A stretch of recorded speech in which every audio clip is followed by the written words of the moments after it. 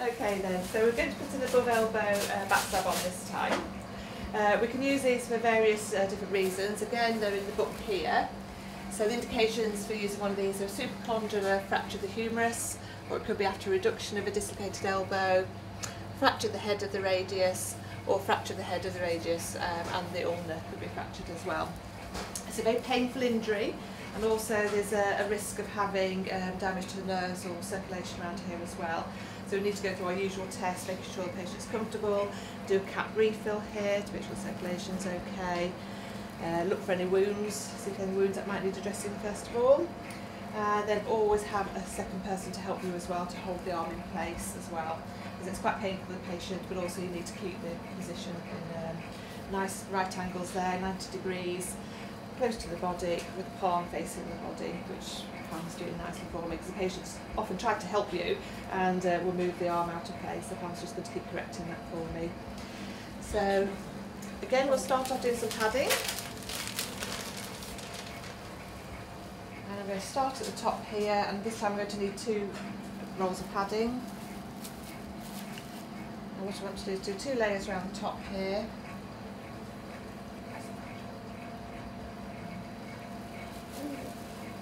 Painful for you, so try and keep you nice and relaxed.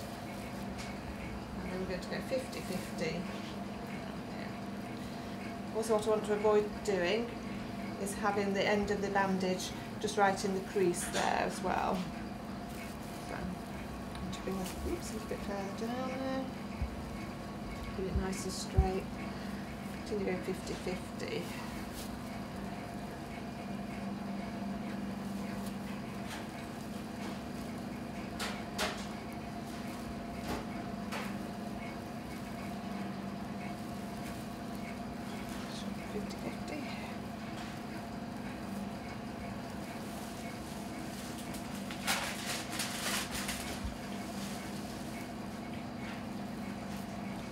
Tear that so it sticks better.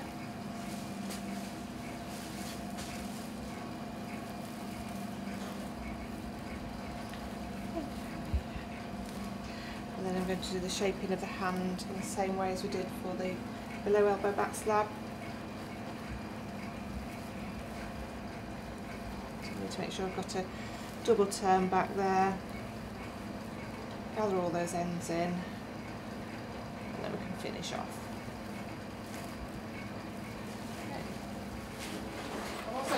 Some Salone padding on, and I'm going to cut out 2 circles this time. Okay. So one of these is going to go over the ulnar styloid just here, just to stop that rubbing.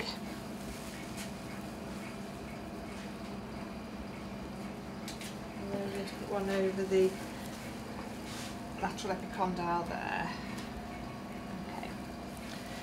Right, so I'm going to put my 2 bandages into soak, and I'm going to then measure my bandage, plaster bandage. Okay. This time I need to take a measurement. We want to be about 2 fingers underneath the axilla there.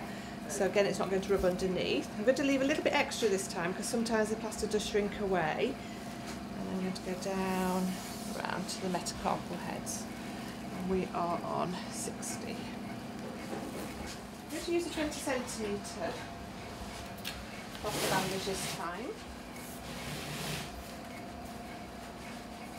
I'm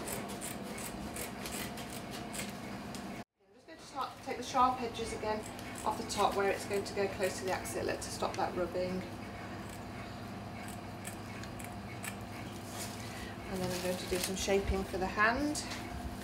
So again, just around the thumb there. I'm going to cut a semicircle out. And then I'm going to soften that edge as well. Okay. I'm just going to check that all looks like it will fit nicely.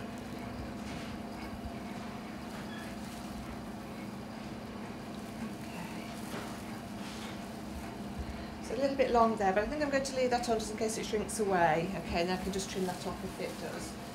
Leave that ready to go. And then I want to take some of the smaller plaster this time. So this is just going to form some reinforcement over the elbow here. So it's just going to go around the back of the humerus, just underneath there. 24. So I'm going to use a 15 centimetre this time.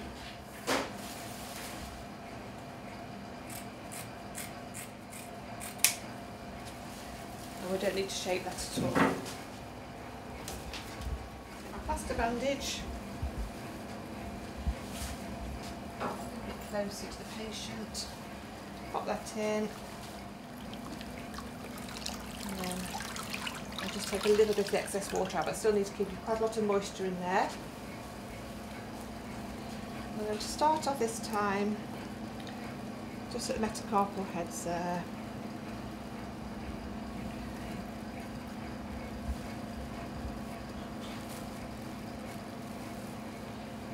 Bring it round back there.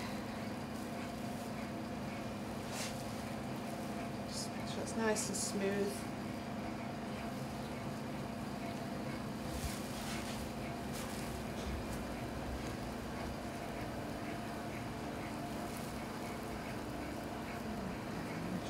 Creases in there. Okay, so it's not shrunk away too much, that's not a problem. I'll just put the top of that around it at the same time. Quite easy to put while it's still wet. And put a little bit of a wing there. If it's small you can leave it on, otherwise we can just trim that off there. That's okay there.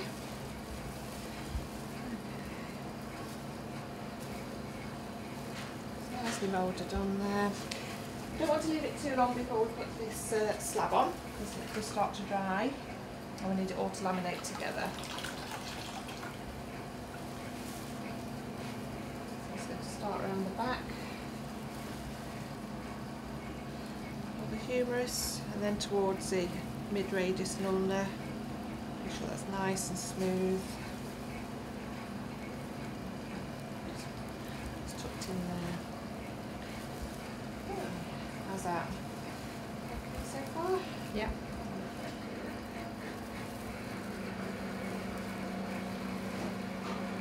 Just fold those bits of padding back so we've got a nice neat edge. Then we're going to start around the wrist, just secure plaster bandage on. Pull around the metacarpal heads there. Catch all those ends in.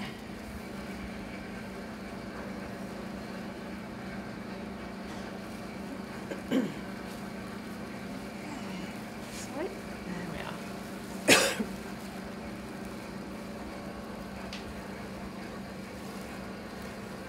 As you can see, this is why it's quite important to have two people when you're putting one of these plasters on, because Pam's just keeping an eye on the position all the time.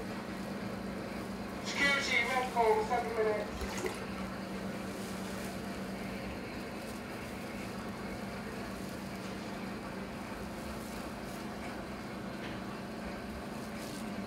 Carry on bandaging up to the top there. Secure all those edges so we've got a nice neat smooth edge.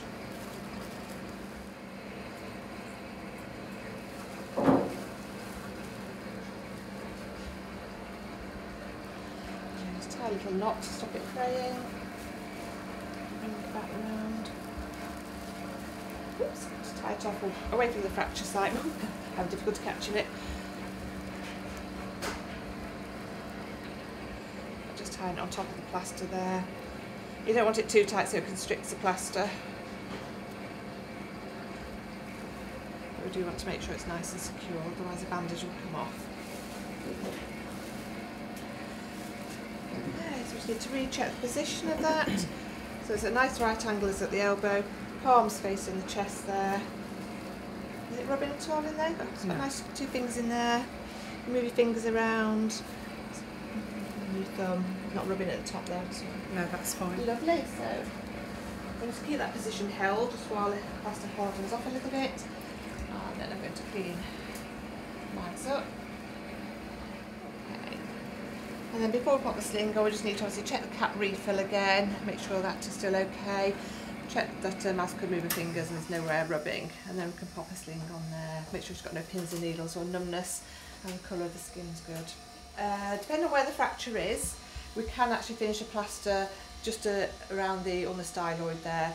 So if the fracture is below and it's a mid-shaft radius and ulnar, we need to make sure that the hand is included. If the fracture was above the elbow, so a supracondylar fracture, we could actually not include the hand in this plaster, but just make sure you finish at the ulnar styloid, then you've got some padding around the ulnar styloid there, and that's where you would turn back, so you don't want your ulnar styloid rubbing against the plaster, but you could leave your hand free. So we just obviously, once nice as comfortable, got a sling on, again we just go through all the paperwork again. She'd need to come back to fracture clinic, maybe a completion, maybe not a completion, so we're not going to promise anything, but she'll need to come back for review, so we need to make sure that that is checked again.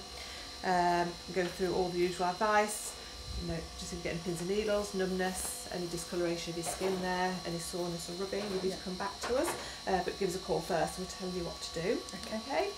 And no sticking anything down there, no knitting needles, any rulers, anything like that. So you just try and bear with it, and itchiness should go off. Okay. Allow it to dry naturally, no hair dryers, or put it in front of the fire to dry. It will take 48 to 72 hours to dry.